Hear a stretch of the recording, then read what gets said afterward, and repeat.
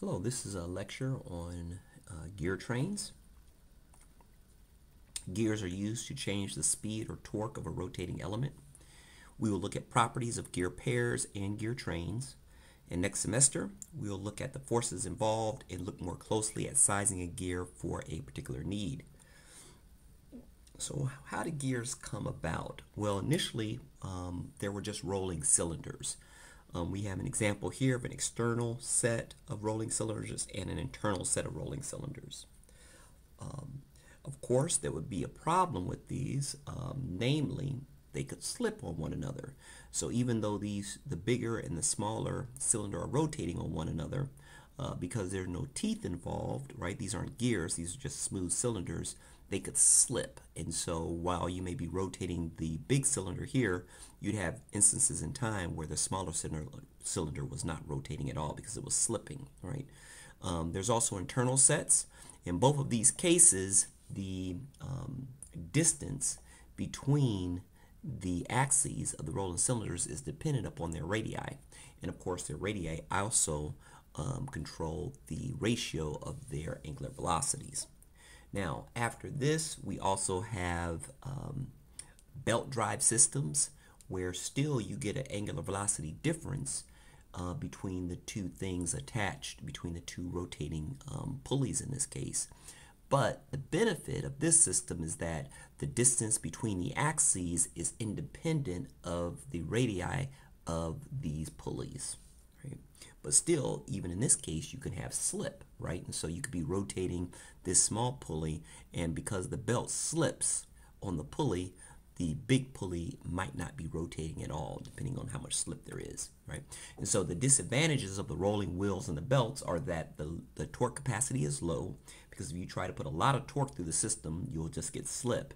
So the slip potential means they can't be used where an exact relationship between the input and output is required. Okay, so to prevent slip, we can add teeth. If we add teeth to the cylinders and belts, we get what is called gears, right? And so here's that case, right? So here's an external gear set where now instead of rolling cylinders, we have gears. And so we have these little teeth cut into each, right? And you see here the rotation of the directions, right? And so one gear rotates clockwise, whereas the other rotates counterclockwise. This brings us to the fundamental law of gearing. The angular velocity ratio between gears of a gear set remain constant throughout the meshing process. And so what we mean by that is that as these two gears rotate, let's say, for example, this bigger gear has a radius 2 times that of the smaller, right? Then that would mean that the smaller is rotating twice as fast. So it's a 2-to-1 ratio. But it's not 1.8 to 1 or 2.1 to 1. It's always 2 to 1.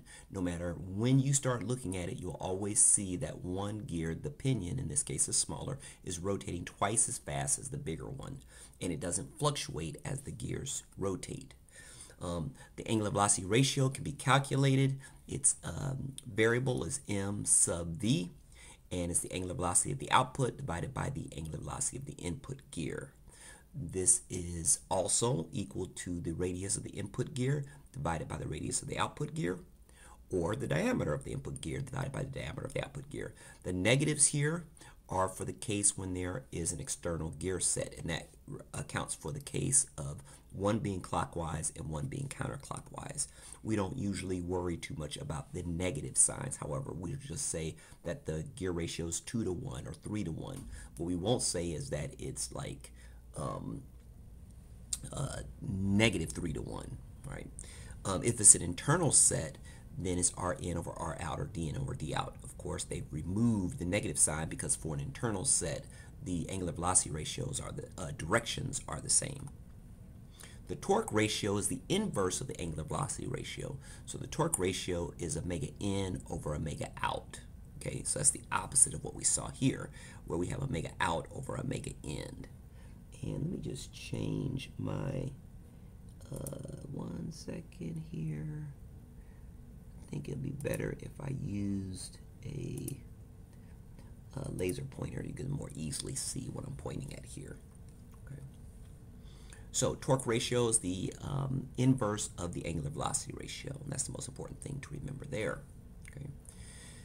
Now, a little bit about gear tooth nomenclature. And so here we have the large gear and the small gear, the pinion. Okay, and you can see that where the teeth meet, they kind of have these curved surfaces of each of the teeth, right? And there's a common tangent. And so where the teeth happen to meet at this point in time is called the pitch point, right here. And right through that point, tangent to both teeth is the common tangent. Perpendicular to that common tangent is our axis of transmission or line of action. This is the common normal. It is tangent to both base circles. Now we'll get to the base circle in a second. There's also a pressure angle, right? The pressure angle phi is that angle between a line drawn straight perpendicular here, or I should say straight vertical here through the pitch point, and the axis of transmission. Okay, and I think that's everything on this particular page that we need to focus on.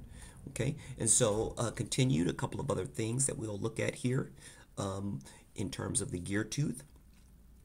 We have a pitch circle, right? The pitch circle is the surface of the rolling cylinder before we added teeth. And so this is where, if we were just using rolling cylinders, this would be the outer edge of one of those rolling cylinders, the pitch circle, right? And then the base circle is the radius measured from the center of the gear to the axis of transmission. Okay, and so here's the base circle. And again, we talked about the axis of transmission on our previous slide here, right? We had this axis of transmission here, right? And so the distance from the center of the gear to the axis of transmission is the base circle, right? And there's our axis of transmission, again, right here, perpendicular to the common tangent, okay? Okay, and our addendum. The addendum is the amount of tooth that sticks out above the pitch circle. So here's our pitch circle, and we have this addendum amount, right? The amount of that the tooth sticks out above the pitch circle. Okay, and so those are three items that I want you to remember: the pitch circle, the base circle, and the addendum, and three more. So our tooth thickness is the width measured at the pitch circle. So the width of the tooth measured at the pitch circle. The tooth space width is measured at the pitch circle, slightly larger than the tooth thickness. So the space width is measured also at the pitch circle, but it's between two places on the tooth, right outside that tooth's thickness, right here to here. Now, this distance is going to be a little bit bigger than the tooth thickness. The difference in the two is the backlash, which we'll see more about on the next slide. The face width is this dimension here, how thick the tooth is, or how thick the gear is. It's measured along the gear axis. So the circular pitch is an arc length along the pitch circle from the position on one tooth to the same point on the next tooth. So our circular pitch goes from here to here. Okay, so that's different than the space width, right? So the space width is just this width of this opening here at the pitch circle. But if we take any point on one tooth and go to that same point on another tooth, then that's our circular pitch. So again, the backlash is defined as the clearance between mating teeth measured along the circumference of the pitch circle. Generally, there will be a small difference between tooth thickness and space width. Okay, so what that means is as follows. Backlash, some of you may have seen this before. If you hold one gear and keep it from rotating, and you take the other gear that's mated with it, you can usually wiggle it back and forth a little bit. That's because the space width is a little bit bigger than the tooth thickness. Does this matter in practice? Well, it depends. If you have a very precision apparatus where there's a lot of back and forth of one gear causing another gear to move back and forth, then backlash is going to be a problem, because when you stop moving in one direction and go back to move in another direction, that little gap, because the space width is larger than the tooth thickness, is going to have to be taken up before that going backwards contacts the tooth again. Right? So as long as you're rotating in the same direction, you won't really notice backlash. But if you stop and go back the other direction, then you will notice kind of some back and forth wiggle room that you have on one gear while the other gear is not moving. Okay, continuing with gear tooth nomenclature, the PD is the diametral pitch, or the number of teeth divided by the pitch diameter. The module M, which is the SI unit, is the reciprocal. And here you see This was a printout from a gear catalog, and you see as the module number gets smaller, your gear teeth get a lot bigger. Right? The velocity ratio is m sub v, and is equal to plus or minus, and again this is because of the internal versus external gear sets, is the diameter of the input gear divided by the diameter of the output gear. This is also equal to the number of teeth on the input gear divided by the number of teeth on the output gear. So again, n is related to the number of teeth, and so we're used to dealing with, I think most people are used to dealing with r, the radius, and d, the diameter, in terms of gears, but you can also look at the number of teeth. And the torque ratio, m sub t, is the inverse of the velocity ratio, right? So we just get d out over dn and n out over en. Now, when we talk about gear ratio, we're going to take the max of those two numbers. Now, they're reciprocals of one another. So, for example, let's say the angular velocity ratio is 4 to 1. Then the torque ratio is 1 to 4. So you could say the angular velocity ratio is 4, whereas the torque ratio is 1/4 or 0.25. We'll always take the larger of the two when we talk about gear ratio, because most people aren't so concerned about if you're concerned about going from smaller to bigger or from bigger to smaller. They just want to know what is that ratio. So in this way, the gear ratio will always be bigger than 1. We'll never have a fractional gear ratio. So in other words, you won't say that your gear ratio is 1/3 or 0.333. You will say your gear ratio is 3. Right? The contact ratio, or MP, the average number of teeth in contact at any given time. This is equal to the length of action divided by the base pitch, where z is found from the previous equation, 9.2. The number of teeth in contact, and so you look at the smaller gear and the bigger gear, how many teeth are contacting at any given time.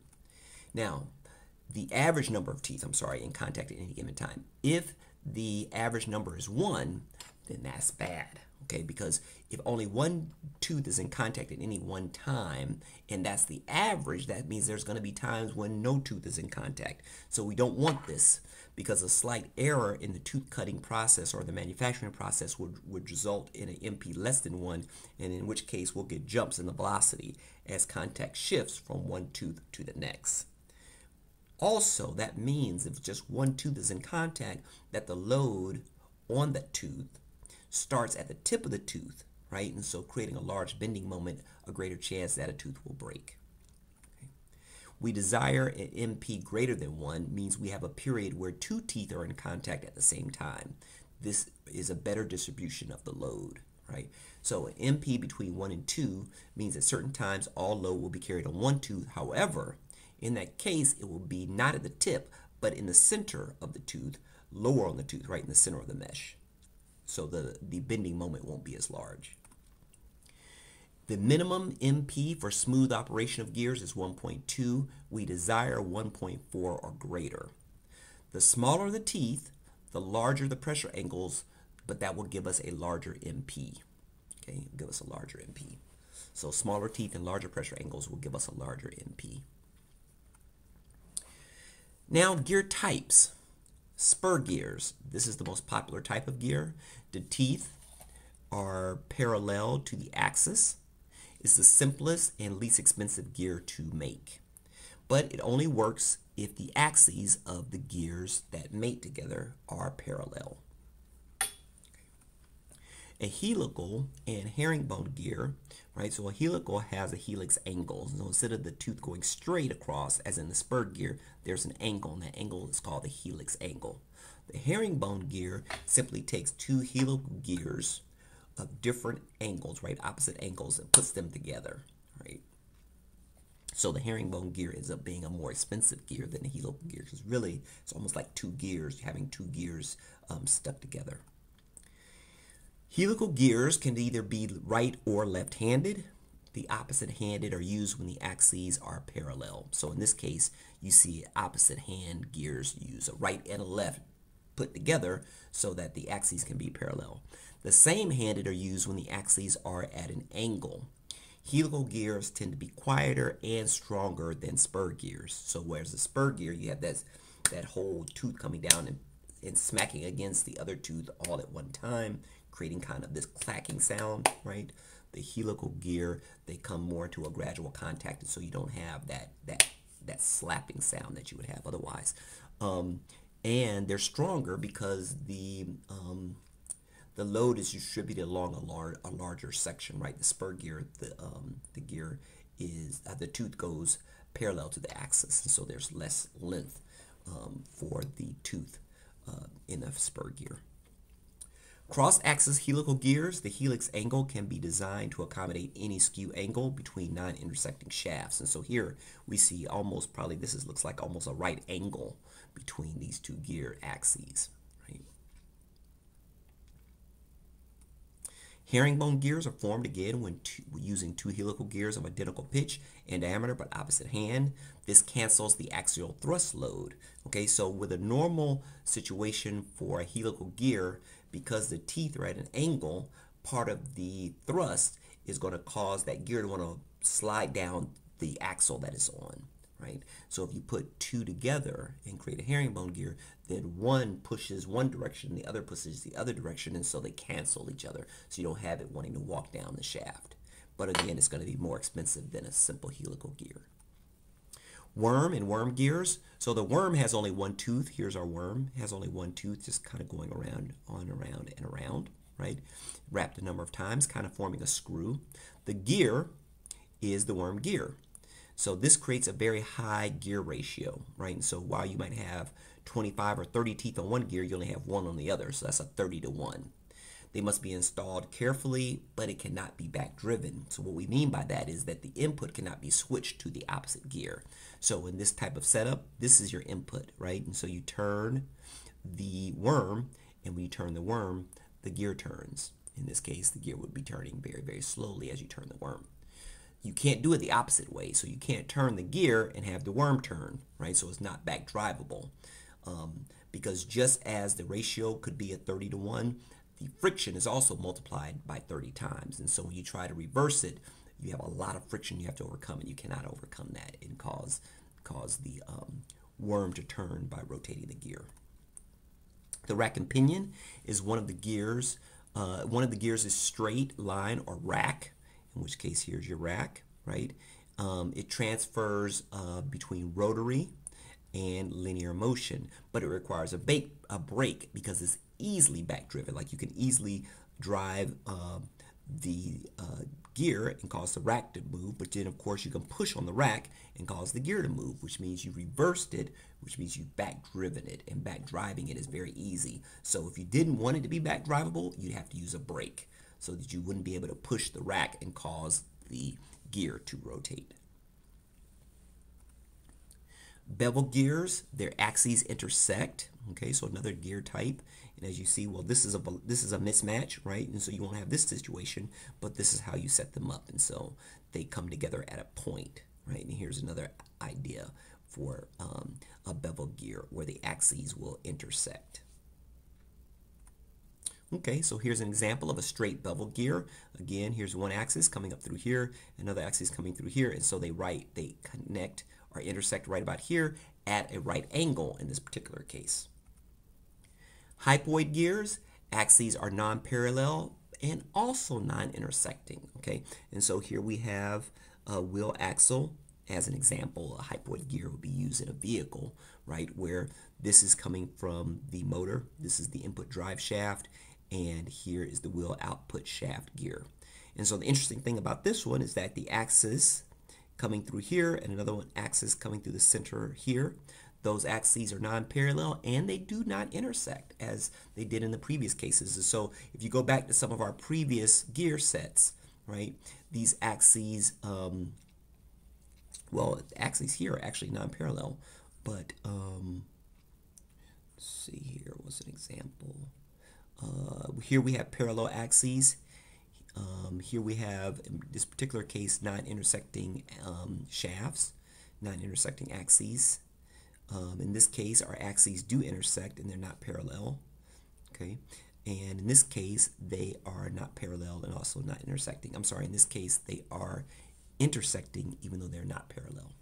In this case, they are non-parallel and also not intersecting. I'm sorry, that was a little confusing. I jumped around a bit too much.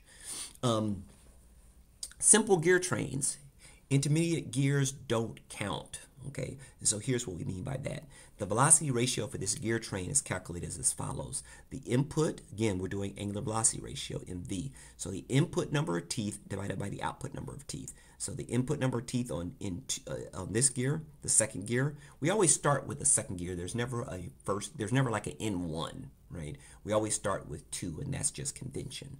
So the input number of teeth divided by the output number of teeth on the first set. And in the second set, this gear, gear 3, becomes the input. So the input number of teeth divided by the output number of teeth. So that's this one.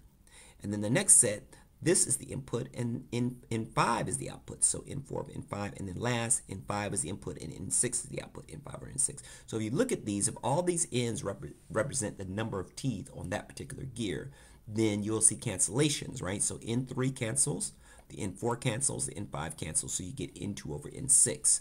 And so what happened to all these intermediate gears? We could have just put N2 on top of N6. You could say the only benefit that we have is we have a separation between the axes of a pretty decent distance, right? But the fact that we included these intermediate gears did not change our angular velocity ratio. So when we see a simple train like this, to find the angular velocity ratio, only thing we have to do is say the input number of teeth divided by the output number of teeth. For larger ratios, let's say greater than 10 to 1, we need to use a compound gear train. Okay, so a compound gear has 2 gears fixed together so they rotate as a single unit on the same shaft. And so here is one of those types of gears, right? And so this, we have 2 gears rotating together on the same shaft, so they'll have the same angular velocity ratio. So here's our input, rotating, going to this output, which is also turning N4 as the input, which turns N5 as the output. And here's another way of drawing it. So we have the input, in this case, turning counterclockwise, and that's going to make N3 turn clockwise.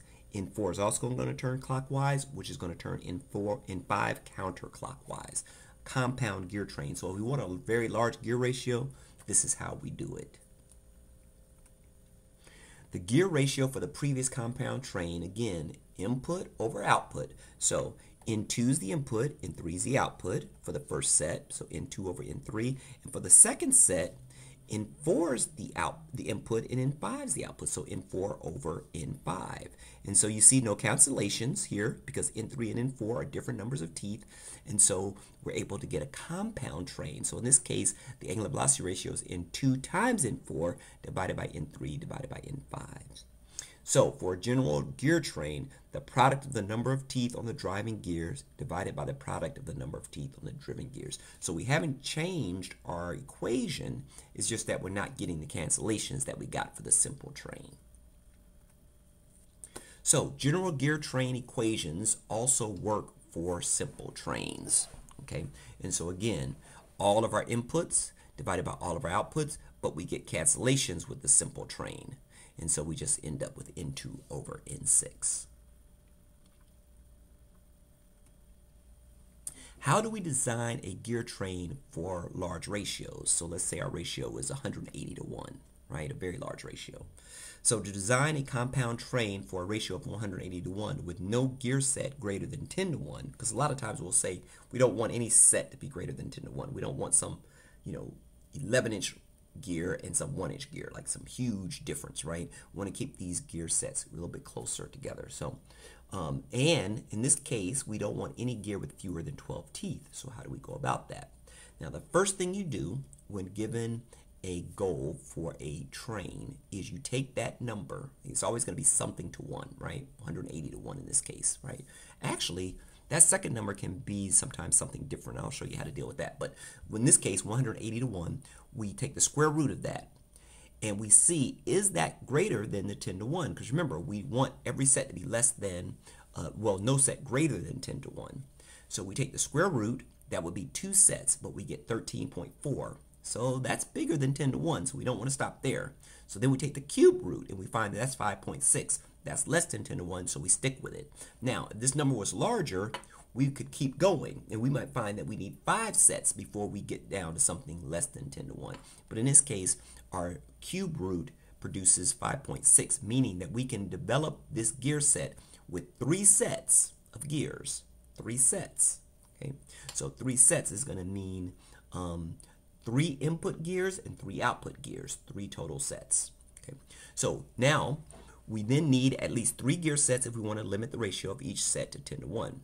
Next, we try to find an integer ratio that gives us 5.646, assuming the pinion gear has at least 12 teeth. Again, remember, that was one of our requirements, right? We wanted every gear to have no fewer than 12 teeth. So what we do is we take this cube root number, the 5.646, and we multiply by 12, 12 being the smallest number of teeth that we could have, meaning that if our small gear, which is often called the pinion, if that gear has 12 teeth, our large gear will have 67.75 teeth. Now, that's a little weird, right? We can't have a gear that has less than a whole number of teeth, right? So here we need a 3/4 of a tooth, okay? So we're not going to have that. So we jump up to 13. So 5.64 times 13 gives us 73.4. Still not good. What about 5.646 times 14? Well, that's 79.05. So that's getting pretty close to a whole number, right? And then 5.646 times 15, again, 84.69 or 84.7, not as good. So 14 and 79 is pretty close. So let's see what we get there. So if we use a train of 3 sets, each having 79 teeth on one gear and 14 teeth on the other gear, or the pinion, the gear sets give an overall ratio of 79 divided by 14 cubed, or 179.68 to 1. Well, that's very close to 180 to 1. That's only 0.2% away from 180. So if we're doing this as a problem, let's say as a homework problem or a problem at work, the question would be, what was the allowable error in our gear train? If the error was anything less than 0.5%, then this is just fine, right? Now, if the error was something smaller, what would we have done? Well, we go back to this chart and we continue to increase our number of pinions until we got to a number where the remainder was less than the 0.05. That would be what we would do, especially if we were not looking for an exact 180 to 1 ratio, right? But some error was allowed. Now, if we need exactly 180 to 1, then we need a different approach. Okay, and so what we do in that case is we do factors. We factor the 180. So 180, the factors are 2, 2, 3, 3, and 5. And so what we're trying to do with these factors is form 3 groups, right? And so here's one example, 6 to 1, 6 to 1, and 5 to 1. So we did 2 times 3 as one of the sets, 2 times 3 as the other set, and then 5 to 1 as the last set. Or we could do 9 to 1, 10 to 1, and 2 to 1. Or 4 to 1, 9 to 1, and 5 to 1. All of these are going to produce exactly 180 to 1, right? So which one should we pick? Well, since our requirement is to stay smaller than 10 to 1, I would not pick the middle one. So then it would be between 4 to 1, this last one, and this first one.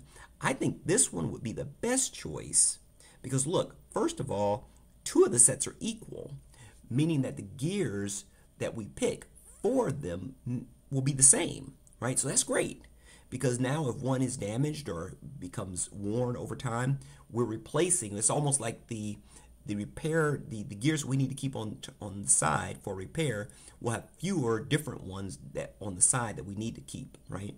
Or if we're marketing this and selling it, then we're able to buy more gears that are similar, meaning that we'll have lower costs, right?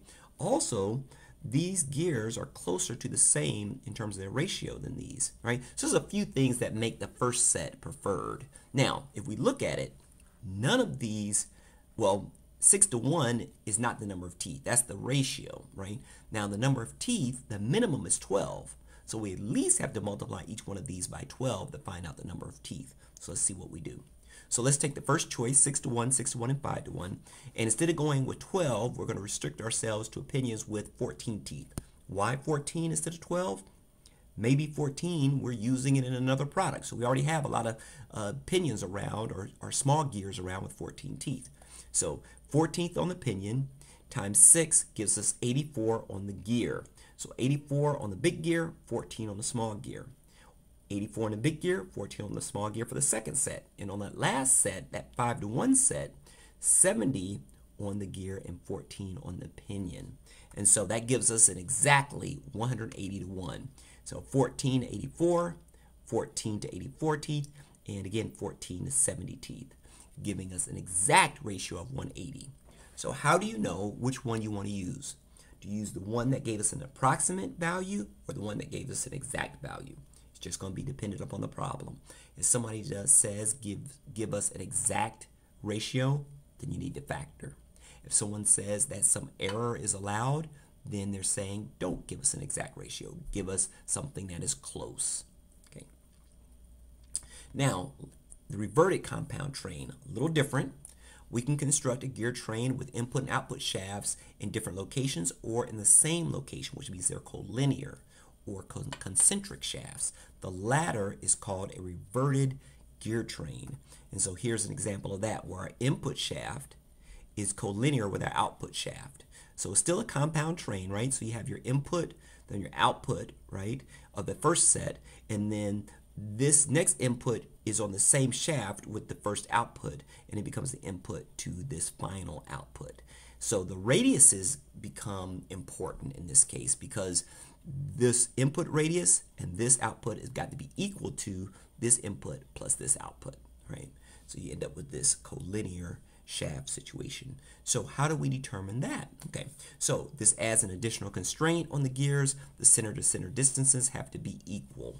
So assuming the same diametral pitch, that means that if the radiuses are the same in terms of this equation, then the gear teeth can be represented by that same equation. So instead of R2 plus R3 equals R4 plus R5, we can say the number of teeth on the second gear, right, equal the number of teeth on the third gear, equal the number of teeth on gear 4, equal plus the number of teeth on gear 5. Okay, so let's do that. I'm going to show you now how to design, in this case, an exact 14.4 to 1 ratio. Okay, but we're going to use a reverted compound train. 14.4, that's weird, right? So we're not doing 15, we're not doing 180, we're not doing 3 to 1, we're not doing a simple number. We have a 14.4, so let's see how that works. First, we need to find the factors that provide this ratio because, again, we're doing exact, which means we need to do factors. Now, the square root of 14.4 gives us 3.79, meaning, since it's less than 10, we know we can do this with just 2 gear sets. Okay, remember, the first step you do is you take your number, whether it was 180, in this case it's 14.4, you take the square root, you take the cube root, and you keep going until you find a number that's less than 10. In this case, the square root gives us 3.79, so we can proceed. Now, we're not likely to get some number times 3.79 to be an exact integer, because remember, we need an exact 14.4 to 1, so we got to factor. And so this is where we start. To factor this number, 14.4 to 1, we're going to multiply by 10 to get 144 divided by 10. Okay, so that's what we do when we have like a decimal. We multiply to get rid of that decimal, but then we divide by it to make sure that we still are working with the same number, 14.4. Now, if we factor the numerator and the denominator, this is what we get, right? And so we had an extra 2 up here and an extra 2 in denominator, which canceled, okay? And so we still need to do the same thing we did before. We got to form 2 gear sets, because remember, 14.4, the square root of it was less than 10. So we got to take all these numbers and form 2 gear sets from it. So let's try the ratio of 18 to 5 and 4 to 1. Now 18 to 6 would be 3. So 18 to 5 is bigger than 3, and 4 to 1 is 4 to 1. So these ratios are kind of similar, so it's not a bad choice. But let's look and see how they got this. 18 to 5 would be 3 times 2, that's 6, times 3. That's the 18 divided by 5. And what's left? 4 over 1. Okay, so you're breaking this up accordingly, right? And so those are the ratios that we're going to go with. They're close numerically.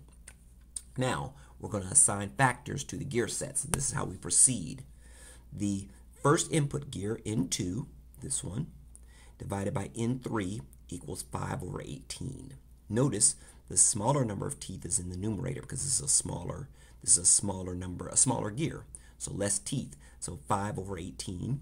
And the next input over output is N4 over N5, 1 over 4, right? And so we have our two sets. Remember, we said we were going to be dealing with an 18 to 5 and a 4 to 1.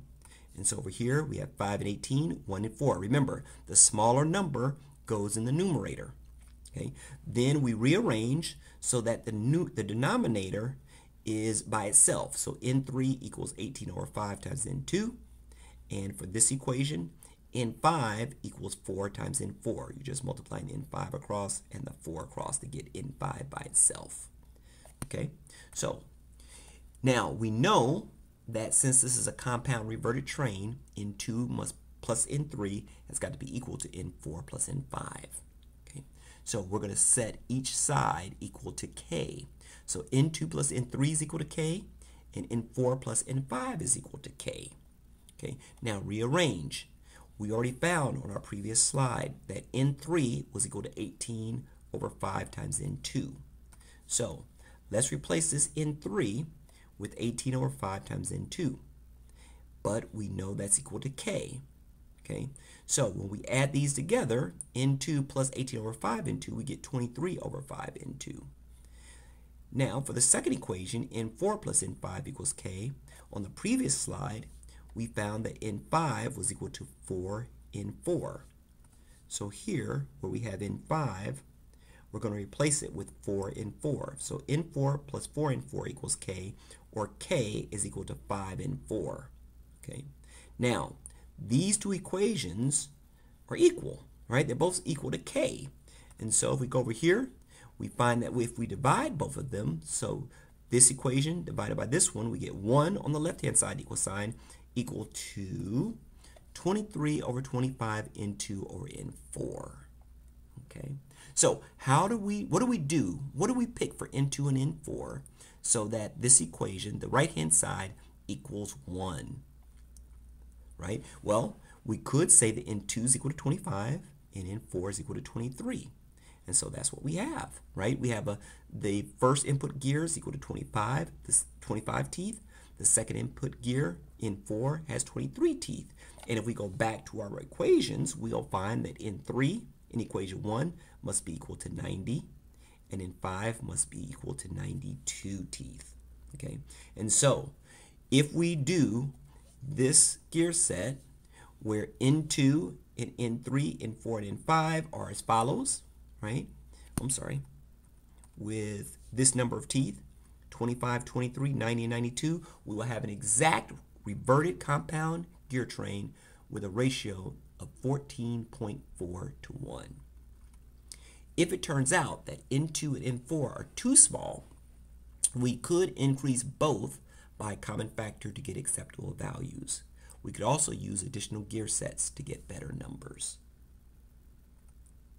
For non-integer train ratios, for example, 17.21 to 1, it is usually more difficult to find a set of tooth numbers to give an exact ratio. Again, in this case, we'd multiply and end up with 1,721 and then try to factor that, okay? But it's going to be difficult, okay? Now, if we want an irrational ratio, let's say pi to 1, we may have to settle for the closest approximation for a given package size. There are algorithms and programs that allow tables of possible solutions for a given error criterion for 2 and 3 stage gear trains. You can see those in your book. These can also be modified to handle reverted trains as well. Also, you can see that in your book. And that's the conclusion of gear trains in Chapter 9. Thank you very much for listening.